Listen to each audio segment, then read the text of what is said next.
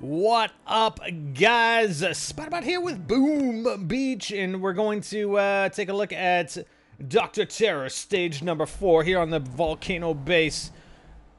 Oh, yeah, wow, he's got... Whoa, there are a lot of defenses there. What is going on?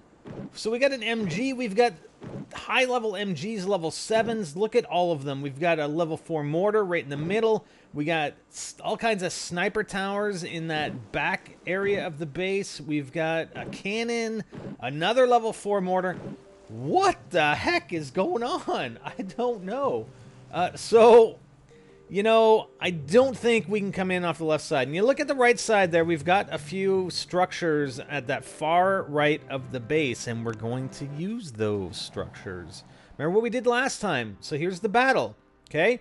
First off, I'm going to focus on the mortar and the sniper tower. You always want to go after connected buildings like that, so the splash damage will take more than one building out at the same time.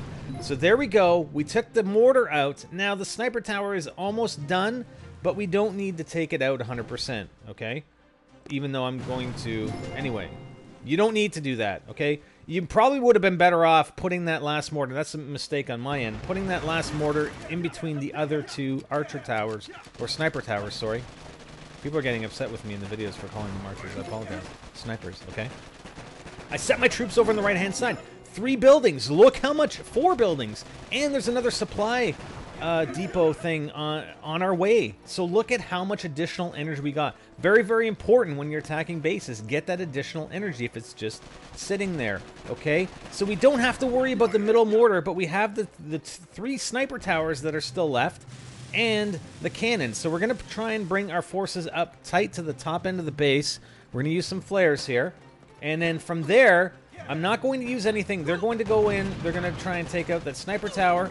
And we got a couple guys firing at the sniper tower up in the top right. And that's where it would have been probably more beneficial had we brought our artillery in between those 2 sniper towers that were left over. As it is, we're taking out these buildings. Again, I don't want to use all my energy here. I want to save some energy.